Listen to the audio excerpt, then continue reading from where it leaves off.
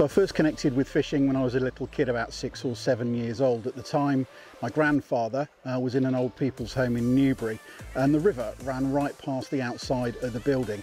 And I found a load of fishing kit at the back of the garage that belonged to my brother.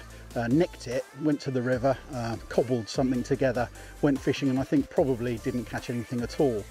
And as I kept going back to the same location, I found a couple of other sort of slightly older lads who were obviously anglers who knew what they were doing, and they showed me how to do some presentation, how to tie a float on, how to present some bait.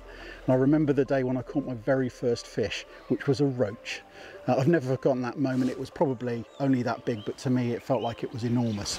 And I've never ever forgotten that day, and that was my unforgettable connection with fishing.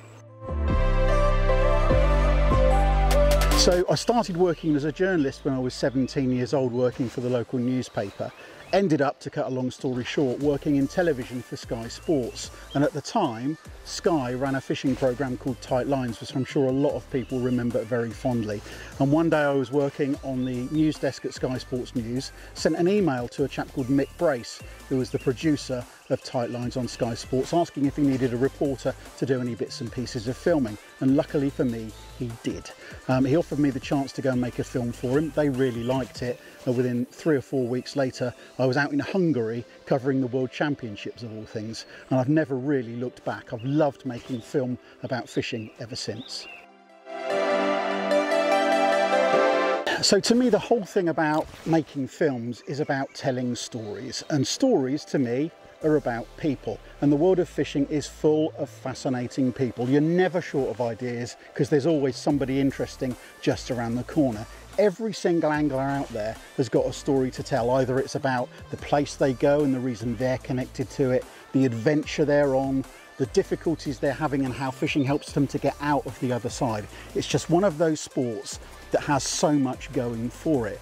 And to me, if you can tell those stories about people, you'll always have great ideas to make films. If you look around in this incredible environment we're in today, this is the upper waters of the River Itchen in Hampshire. You can see that wildlife is teeming from every single pore. How can you not, as an angler, be involved in the conservation story? You know, this is in our soul, this sort of environment where you see things hatching, you see mayflies, you see little olives, you see fantastic, gorgeous little trout. And in the winter we go and we crunch our way through the puddles and jump into freezing cold rivers. The conservation side of things is so important, because if we don't look after the environments we're in, they simply won't be there anymore. And there are so many challenges now with predation, with population growth and cities and towns expanding to fill the gaps left in the countryside, with pressure from all sorts of things to do with pollution.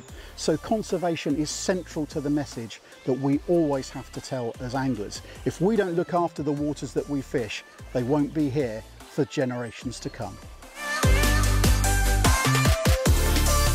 You ask about the impact that the media has on angling. Well, I'm going to flip that round in completely the opposite direction and ask what the impact angling should have on the media. Because for me, I don't think angling promotes itself well enough. We've got so many fantastic things going on, we need to be banging the drum really loudly. The only way to do that is to show the media what we can do, because we know that we're in environments like this. Everything is leading towards people spending more time outside in fantastic places like I'm standing at the moment.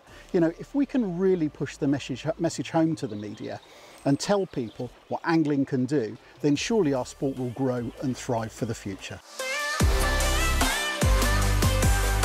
I count myself really lucky that I get to do this, or certainly partly do this, for a living, because, you know, I'm an angler out and out. I was an angler before I was a journalist. I started telling stories, writing stuff in newspapers and making TV programmes after I started fishing. I then spent quite a long time as a journalist, writing stories about all sorts of other things, football, cricket, you name it. And then I came back to telling stories about fishing. I already love being in this environment, so for me, I don't need a purpose to be out here. My purpose is that I love the outside world. I love standing in the river. I love casting flies and catching trout. So I don't actually need any much more than a purpose to be in a fantastic environment like this one. I suppose all anglers are driven by the message that we've got to look after the environment we're in. The ecology of this is really delicate. I'm standing in a chalk stream. You know, I suppose we take these a little bit for granted because we live in the south of England and we've got lots, the Itchen, the Test, the Meon, etc.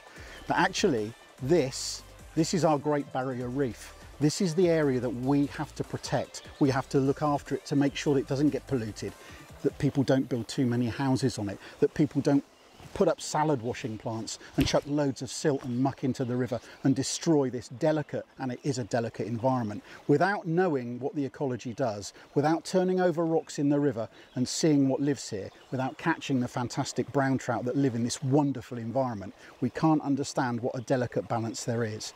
And if we allow other people to interfere with that delicate balance, then we're really letting down future generations.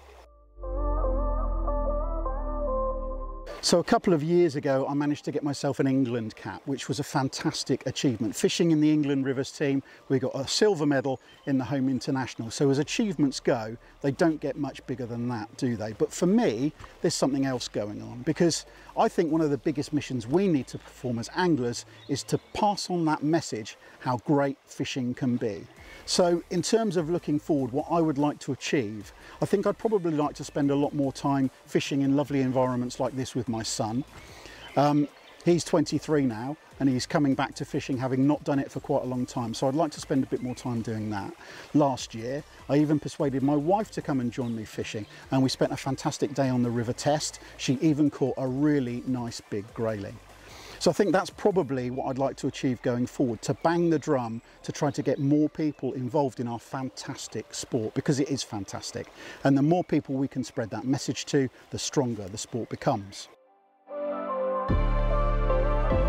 People learn about stuff in very different ways, and one of the things that I think is another job that I can do working in TV and making films about our sport is to show a visual message, because the visual side of things is how a lot of people catch on. You know, it's all very well writing big documents and shoving them in people's faces, but actually showing people what fishing is all about, not just chucking a line and seeing a fish on the end of it, but the stories around it and the stories around the people that fishing has managed to encapsulate as it goes through is so important. You know, this environment around us is stunning, and it doesn't matter how many brilliantly written poetic words you throw down on a page, there's no substitute for actually seeing it. Standing here in the river, seeing the sun go down, the golden light in the trees, a beautiful environment, it's a really powerful thing.